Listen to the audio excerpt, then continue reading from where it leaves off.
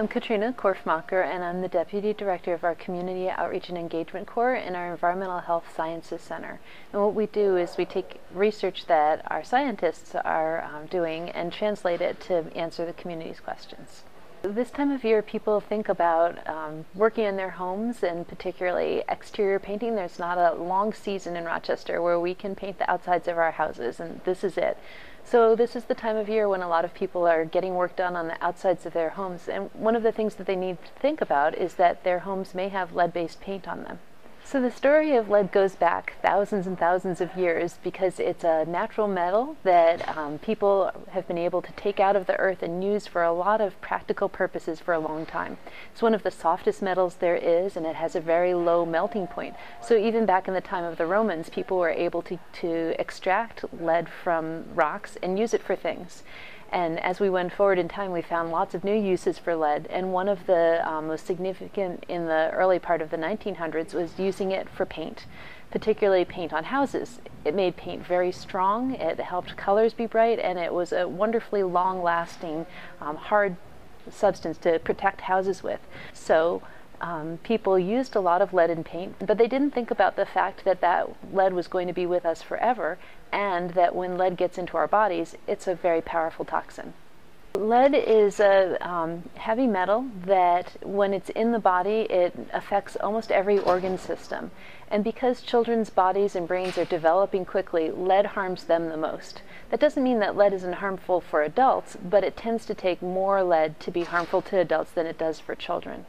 So for adults, we might see first emotional or aggressive behaviors, and then loss of feeling in the tongue or the fingers, and leading to all kinds of complications. And at high enough levels, it can cause coma or even death.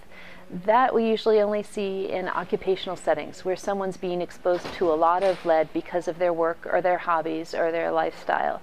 Children can be damaged by lead at much lower levels, and that's why we focus so much on children's health when we're talking about lead.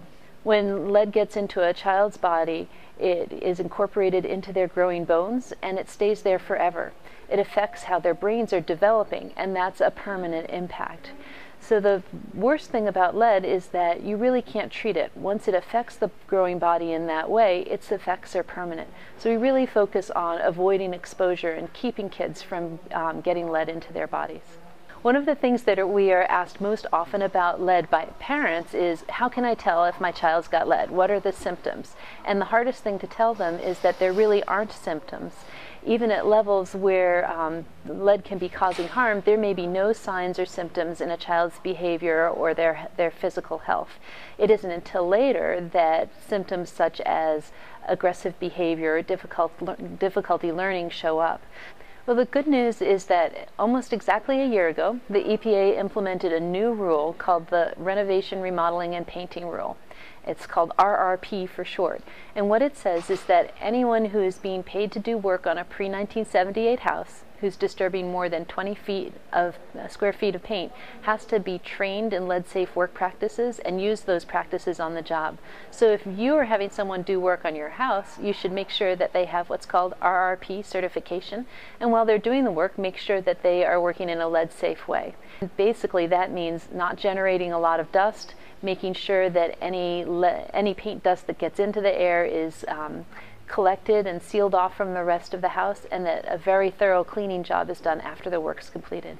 It's a really good idea to educate yourself about how to work safely around lead if you are going to undertake a project like that yourself.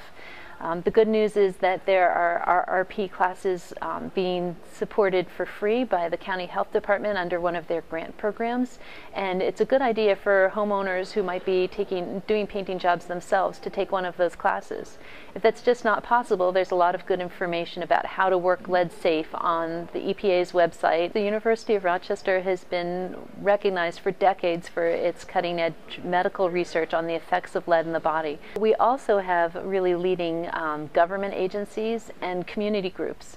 So the City of Rochester passed the only local lead law in New York State outside of the city in 2005, and that provides a lot of resources, particularly for people who live in the City of Rochester.